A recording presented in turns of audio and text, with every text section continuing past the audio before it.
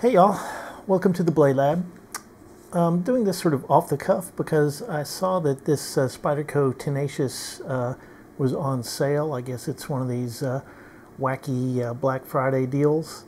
And when I say this one, I mean this one in particular, as in it is the Spyderco Tenacious in the CPM M4 steel. This is, I think I've mentioned it in other videos, but this is definitely one of my favorite sort of work knives, sort of just getting stuff done knives, as opposed to kind of like art knives, fancy knives, that sort of thing. It is presently on sale for, I believe, $114 at some retailers. I don't have any affiliation, period, but I saw that they have that price at Knife Center for one, and they probably have it at Blade HQ and some others. So yeah, let's get into why I think this is such a phenomenal deal for a high quality user knife. First of all, there is the steel. Obviously M4 is it's a tool steel. It's not going to be what you want if you're looking for something that's super corrosion resistant, because it is a tool steel. It is not technically stainless. It's it's not going to just sort of rust when you just looking at it. As long as if it gets wet, it's not going to fall apart on you. You just need to make sure you dry it off before you put it to bed, and you'll be fine. It will patina if you don't keep it clean. I tend to, pretty religious about sort of wiping my blades off after I use them, so not much patina on this guy, even though I've had him for a couple months, probably maybe 3 or 4 months. It has this model has the brown G10 scales. It has stainless liners. It is a liner lock. It is on washers. It has excellent lock bar access. This one has the lockup, I would say, is probably about 70%. I have a Lynch clip on this, which I like a lot. It's nice deep carry. It's shorter than the Spyderco clip that comes with it, so I would recommend that as an upgrade if you're going to go for it. The Spyderco clip, like all of them, works just fine. So if you don't want to spend extra, then you don't have to. The action on this is, I think it's very nice. It's a very, every time, it's a very positive action. It is definitely not drop shut. You can probably shake it shut if you, put some effort into it. But it's an easy one-hand operation. So yeah, at 114 with M4 steel, it's just a great deal. I have 2 of these almost identical knives, and the blades both measured at within a couple tenths of 66 HRC, which is a great number and very good for M4. So it's going to take an edge, a very sharp edge. It's going to hold it for a long time, and if you want to put a low edge angle on it, it's going to hold up well to that.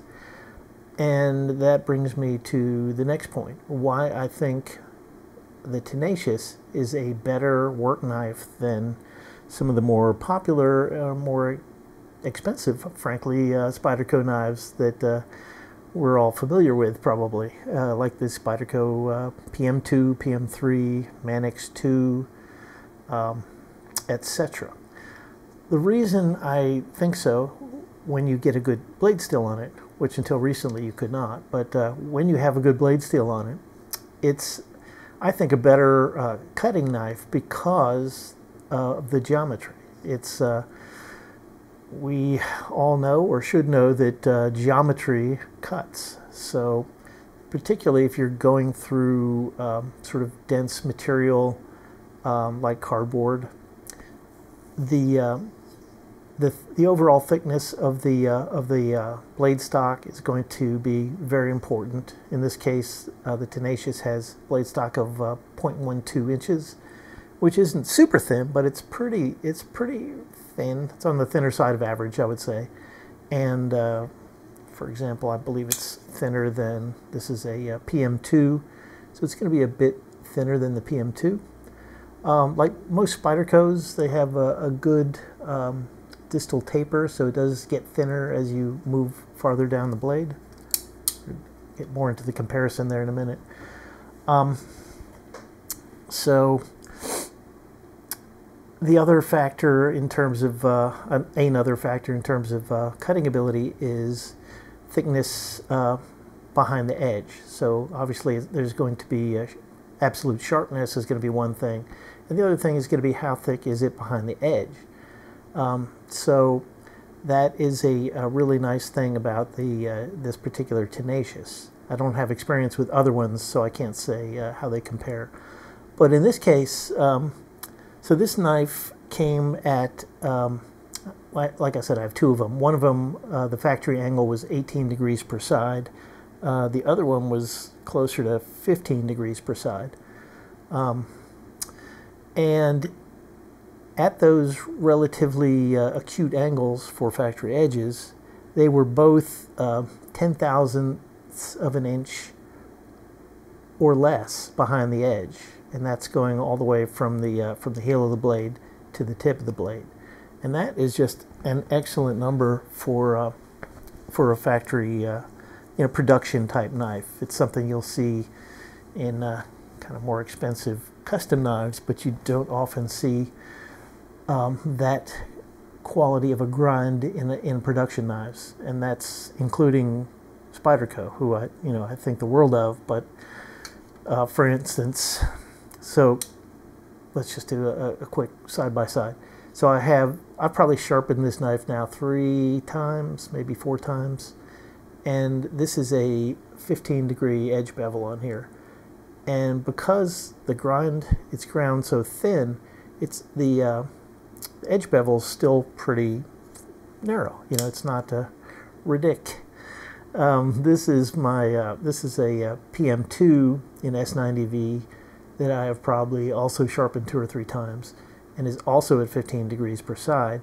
But you can see how much wider the edge bevel is. Hopefully we don't have too much glare to see. See the difference? That difference in thickness is a big deal when you're cutting through thick material, thick, stiff materials like cardboard or wood, or cork, styrofoam, anything like that. That difference in thickness behind the edge is really going to make the Tenacious cut better, just straight up.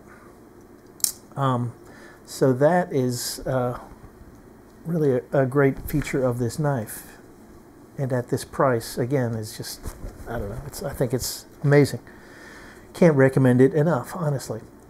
There are other things that I really like about the Tenacious too. One of them is like how compact it is compared to some of the other Spyderco knives. So let's just lay it out like this and compare it to the PM2 that we were just looking at. I also have a Manix 2 here.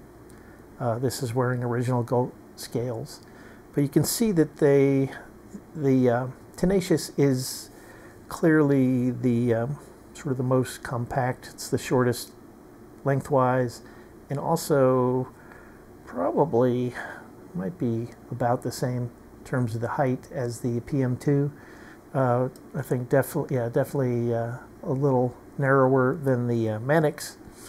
But check this out. So now that we open them up, bearing in mind that the Tenacious was the most compact closed, let's look at the amount of cutting edge you get compared to these other knives. So compared to, let's do it the other way. So compared to the PM2, crap, hold on. I don't know why my light just crapped out on me. Be right back. Told you this was off the cuff, didn't I? So this is the kind of thing that happens. Okay. So, yeah. So you have, even though the Tenacious is a fair bit more compact in the pocket, you get a good 1/2 inch at least more cutting edge. And I believe the same is true of the Manix. Yeah. So significantly more cutting edge with the Manix. Now, one thing I like about these Spydercos is that you have this forward finger choil, so you can get like right up behind the edge. And obviously you have, with the PM2, I have sort of large to average size hands. With the PM2, you have more than enough handle length, no matter where you want to grip it. And the same is true of the Manix. And again, you can get right up behind the blade, or you can sort of come down here. With these knives, I'm always going to be up here, just because I like to be closer to the edge for more control. The reason this knife is more compact with more blade is that it doesn't have that big choil in the blade. So does that mean that you can't get right up behind the blade? No, you can't. I mean, just because the handle comes right up here, so you can still get quite close to the heel of the blade. You still have very good control, and you're not losing, you know, a good 1/2 inch or more of blade to a choil. Now you do have nice jimping up here. So when you're going to hold it this way, you can rest your thumb here. You'll have excellent control that way. You can sort of come up on it like that if you want to sort of do some more detailed cutting. It's not going to be the best for detailed cutting because it does have a fair amount of belly, but the tip is still relatively low. You know, it's probably comes up to maybe the top of this hole for the tip up carry. So it's still low enough to where you're going to be able to do some cutting on stuff. Let me find something I can cut on without. So yeah, you'll be able to cut stuff out, no problem. And because it has that belly, it's going to be fantastic for chopping anything on a board. If you have to do any food prep, you're going to be cutting tubing or rope on a board. It's going to be great for that. And it has more than enough flat to do sort of cutting bulk stuff like cardboard or wood. You know, if you need to do some feather sticking, that kind of thing. It's also going to be excellent for that. So I am going to be uncharacteristically brief and sort of wrap it up with that. I guess I could point out that of course, it does have a lanyard hole. It does have these offsets, you know, sandwich construction, full steel liners, I think I already mentioned. Yeah, so that is all I'm going to say. This is going to get my highest recommendation for value for your money if you're, again, looking for a real sort of daily user.